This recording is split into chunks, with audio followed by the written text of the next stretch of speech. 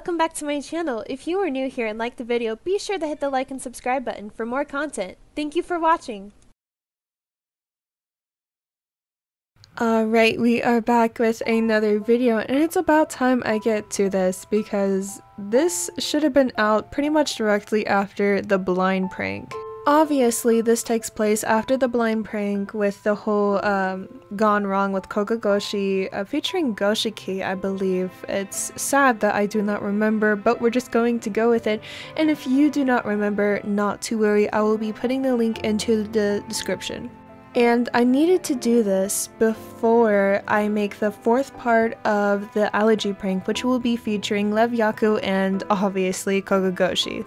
This is going to be hurt comfort, so do not worry, there is not too much angst and it will be the perfect amount of fluff. This is all going to be right before I share my not so fluff story that I've just been working on. So yeah, enjoy this hurt comfort because it's not going to last. Koganagawa was certainly confused to say the least, plus his worry for the smaller head only grew by the minute, which of course turned into a whole day. He was completely dazed from the fact he let it go as long as it did. The next day after class, he decided to completely skip practice, saying that he wasn't feeling well.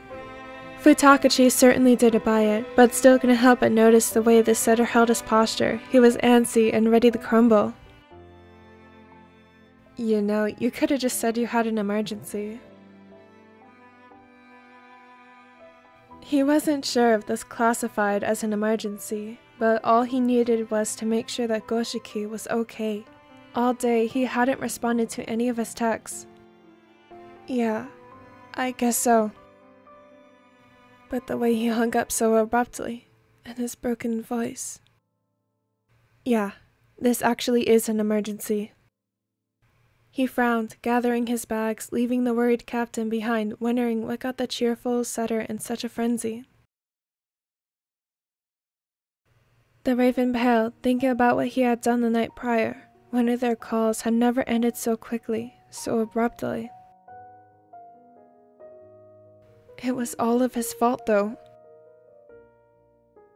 He fucked it all up.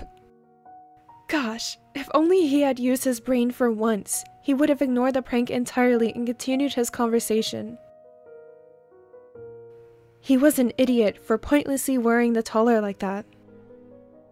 The bond they shared was forged with trust and love. However, his foolishness snapped a last remaining string. He would never stand by his side again for betraying his trust.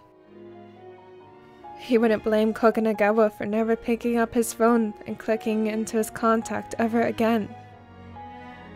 After he hung up, his chest continued to ache until his own breathing faltered entirely and faced his own dark conscience alone. He spent the rest of the night slipping in and out of his deranged state. Every time he awoke, his own fears would shake him to the core, sending him into an unavoidable attack. This might have been the first time he didn't immediately collapse into his own dwelling fear. Instead, he stared blankly at the ceiling. He didn't know what time it was, nor did he know the day, if any had passed. His phone lay shattered beside him, nearly unusable. Whenever he did attempt to look at the time, the plexiglass would impale the soft skin of his fingertips, leaving small traces of red. He didn't have anyone at home to check on him, given he usually leaves before everyone else, so his father hadn't bothered to check on him before he left for work. He never made it to bed. He laid on the awful carpet floor that held traces of his blood dripping from the phone screen. The spiker couldn't see if he received any messages, and if he did, he certainly wouldn't have been able to process. He let out a sigh, letting his tired, deep hazel eyes relax and rested back into slumber. The blonde swung the gym doors open, the players in purple Shiratorizawa uniforms pausing their practice.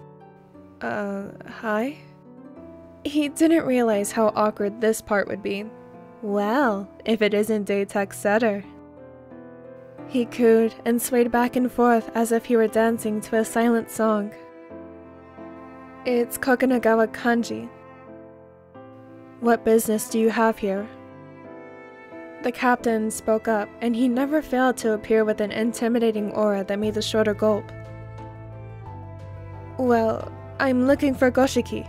Is he here? The team exchanged uncertain looks. What? Where is he? Now he was getting anxious. Well, he didn't show up to practice.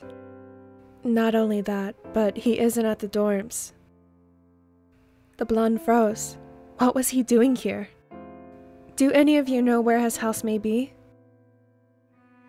He urged on, not wanting to give up yet. He couldn't bring himself to. Ushijima looked to the side. I'm sorry, but that is classified information that I can't just hand out. The blonde silently cursed that the captain was thinking rationally, yet relieved that he wouldn't actually freely hand out people's addresses. Please, you can trust me. That's technically what people who shouldn't be trusted would say. He laughed, hopping back and forth on his feet. No, he groaned. He wouldn't normally tell people about this, but was grasping at mere straws to gain their trust. They've only met him on the court, so they have no proof that he could be trusted. Please. Something happened last night, and I need to make sure he is okay. His voice trailed off at the end, and was only then he realized how worried sick he was. Wait, something is wrong with him? And how can we trust you? What is this? Good cop, bad cop? His eyes widened, pulling out his phone.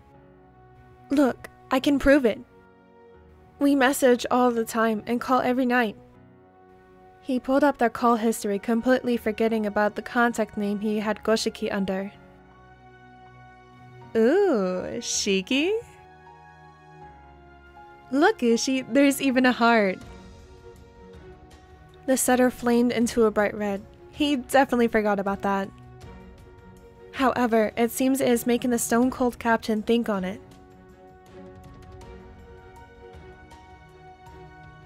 Please, I just need to assure his safety. He sighed. Fine, but if I hear that if you lay one hand on him, I will destroy you. His voice was deep with a low growl. Yeah, like on the court. He laughed nervously, but the iron glare he had told him that he never meant the court. He knew that he was protective with his teammates. Although he secretly knew Futakuchi would do the same, that's if Aone hadn't already accidentally crushed their bones by innocently patting them on the back.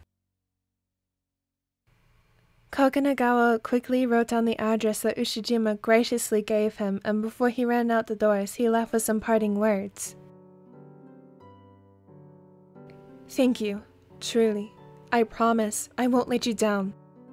He smiled and left, leaving Shiratorizawa standing on the court speechless. Daytech setter. How intriguing. He hummed, already bouncing around towards the ball that laid still on the ground. Do you think he'll be able to help Goshiki, or maybe even confess? Shiraba knew from the group chat just how much it hindered the spiker that he never got the courage to do anything of the sort. Only time can tell. The captain cleared his throat, taking the volleyball from his crush's hands. Alright, let's get back to practice, everyone.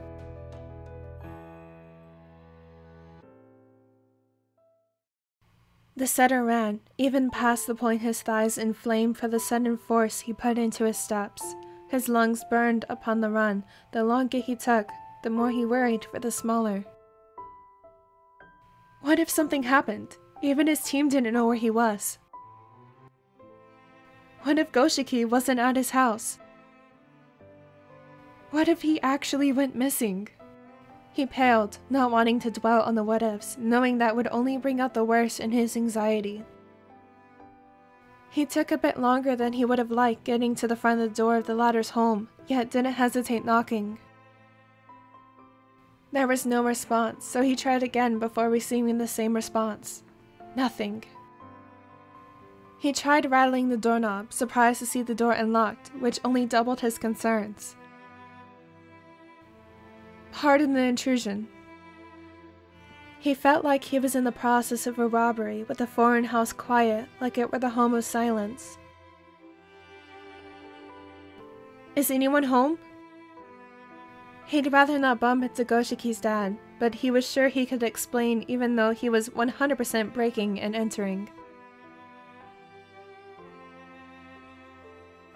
Oh, this is so going to put a mark on his record. Goshiki?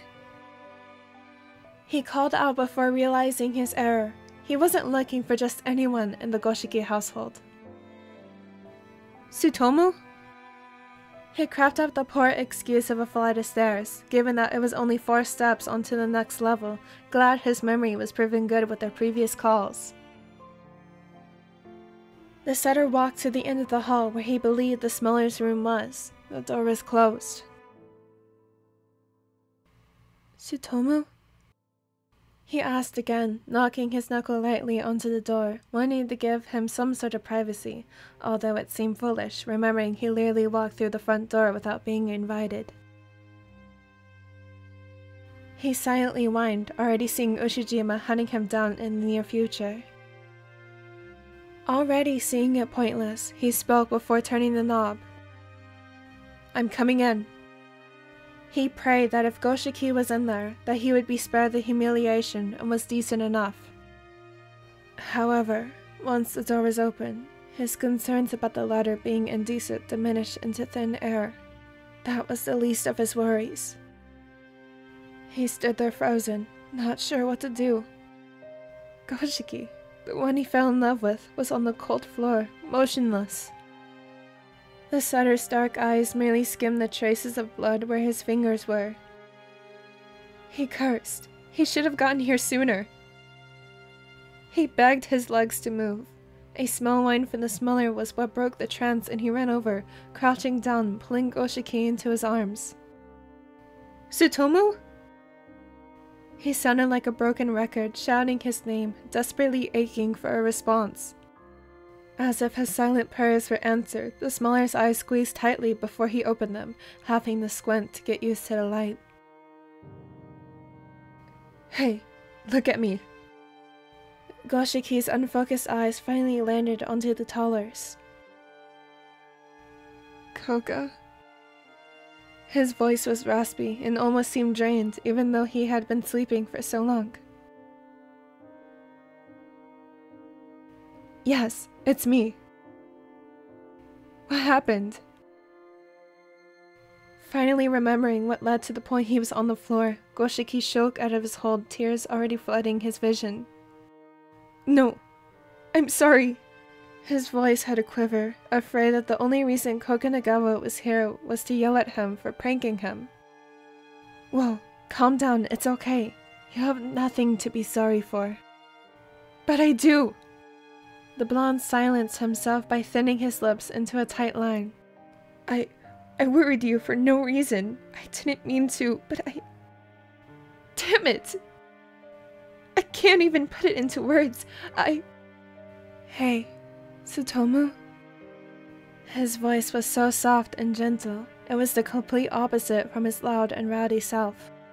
It caught the smaller off guard. He finally reconnected his gaze, meeting his kind eyes. A soft smile reassured him that everything was okay. Look at me. It's okay. You did nothing wrong. It was a harmless prank. I was more confused than anything, but it's okay. Can I touch you? He realized and cringed at how weird and perverted that sounded, but that didn't matter. Koshiki looked borderline into entering a panic attack, and he didn't want to be the cause of setting it off. He was such a strong person, so seeing him crumble like this made his chest ache. The smeller slowly nodded before crawling over to the taller, who took his spot next to him on the floor. Koganagawa flushed, finding the sight adorable, but shook it off seeing how he was comfortable enough to let him in. He pulled the ladder into his arms, stroking his thumb against the side of his arm, and the other hand brushed the raven's locks from his eyes. You're okay, I promise. Has that been your only worries?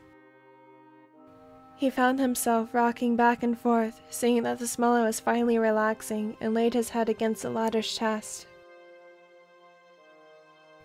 Yeah. It might seem overdramatic, but it really isn't. He quickly retorted, earning a small giggle. But it's because you're a very important person in my life. I care about you, and I thought that I had chased you away. I couldn't bear it if I did. My life, it would be so sad and lonely. He sniffled into his crush's shirt, completely unaware of what this was doing to the ladder. He was beyond overjoyed with happiness. It almost brought tears to his own eyes. It would? More than you know. More than he'd like. If he didn't know any better, this almost sounded like a confession. He grabbed onto the ladder's hand hopefully, finding courage he hadn't thought possible in a million years. I do too. I care about you more than words can even describe. I've grown really attached to you throughout the time we began our calls. He smiled fondly at the memory, still rocking in place with Goshiki in his lap. The smaller just stared up at him in amazement, like he were the most precious thing he'd ever lay eyes on. But there seems to have been something that I've come to realize. A wave of uneasiness washed over him. Was he really going to do it? Goshiki sensed his discomfort and grabbed a hold of his hand. I like you. Well, I mean really love you, but those words are said too often, and I don't know how to convey my thoughts into words that mean more. He flushed, realizing what had escaped his lips. Gosh, sorry, I don't even know if you're gay, He took a deep breath. I fell for you, Satomu, and you could do whatever you want with this information. You can even ask me to leave for good. He was cut off by being harshly pulled down by the smaller, by the collar of his gym uniform that he hadn't bothered changing out of. The blonde's eyes widened upon feeling the warmth of his crush's lips on his. It only took him a split second to snap from his daze in realizing that this wasn't some dream that his head would occasionally come up with and return the raw emotions through action alone. The blonde pulled the smaller by the waist, finding his free hand getting lost in the latter's raven locks. He pulled away first, with Goshiki following with, before ultimately giving up, realizing he was out of breath. The taller laughed seeing this, squeezing his hand when he saw the flaming red dusting over his cheeks. Goshiki just held onto his hand, unaware of the latter gazing at his fingers. Don't worry, it was just a small cut. Well, that isn't going to cut it. He huffed, but noticed the smaller's blank expression. Okay, there was no pun intended. That was horrid. Hey, I said that was... You know what? That doesn't matter. He got up, leaving the room. The action made the smaller internally panic. His pulse thundered against his chest, and his hands regained its tremble. Had he chased him off? Was he too harsh? He didn't mean to come off like that. He just... Tsutomu? The taller made his way back to the smaller side, making a mental note to be more careful whenever Goshiki was still in this fragile state. It wasn't that he was weak. He actually thought of this biker as one of the strongest, but the mind can be the most damaging thing known to humankind. And that's exactly what the Raven was facing. Hey, I'm right here. I had to get a first aid. He nodded his head in understanding, taking a deep breath to calm his nerves, already finding his hand back into the setter's. While Koganagawa was busy cleaning the small wounds on the tip of the latter's fingers, his eyebrow arched. Hold up, there is barely any cut. I told you it was nothing, but you didn't listen. The blonde laughed and shrugged, wrapping them up in the small band-aid before placing a small kiss on the covered hands. It doesn't matter. As a volleyball player and a spiker, your hands are important and vital to you. I don't want you to have to take a break for something as silly as a small cut. Because even that can hinder your movements. We can't have that. He giggled, subconsciously swinging Goshiki's hand in the air like they were singing to a tune. Goshiki was eternally grateful for the taller's love, at least that's what he thinks this is, and kindness, but something lingered on his mind. So? He mimicked the action to push the smaller further. What does this? He pointed his fingers to their hands that still clung to each other, and his injured hand and lips that still felt the tingly warmth of his crush's lips. Mean. The taller flushed at what the latter had been implying. Well, it can mean anything you want, but personally. He leaned in close, already feeling the magnetic pull his lips had on the others, wanting more. I want to be more than friends. He was sure what he wanted. Will you be my boyfriend? The words died down towards the end, too entranced into the latter's beautiful eyes, which seemed to widen and glow in between Kogane's words. He beamed, squeezing his hand and shaking his head. What do you think? The blonde laughed, pressing his hand against his lover's. Well, it's about time. I've been waiting for you. The smaller scoffed. You've been waiting? What do you think I've been doing for just as long, if not longer? Okay, so we were both idiots that kept our feelings at bay. Deal. They laughed together, letting their sorrows for moments prior melt away at the euphoria of their newfound love. Well, there you guys have it. I told you I am capable of making a fluffy ending. You guys doubt me way too much. But this adds to another couple that is officially a couple in the prank series. Let me go ahead and get my list so I can go ahead and tell you guys which ones are not a couple. Okay, so we have Kiyoyachi, Masuhana, Ukatake, KogaGoshi. Wait, no, KogaGoshi is now a couple. Continuing, Kiyohaba, Kinkuni, Kagihina, Bokaaka, Asanoya, Futa, and Ushiten. So that is 10 ships out of the 20 that I am currently working with. So we are halfway done.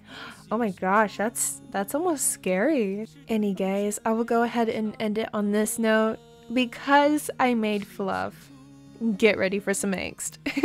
Thank you so much for watching. As always, if you'd like to be kept up to date, check out any of my social medias. I hope that you all have a wonderful day or evening.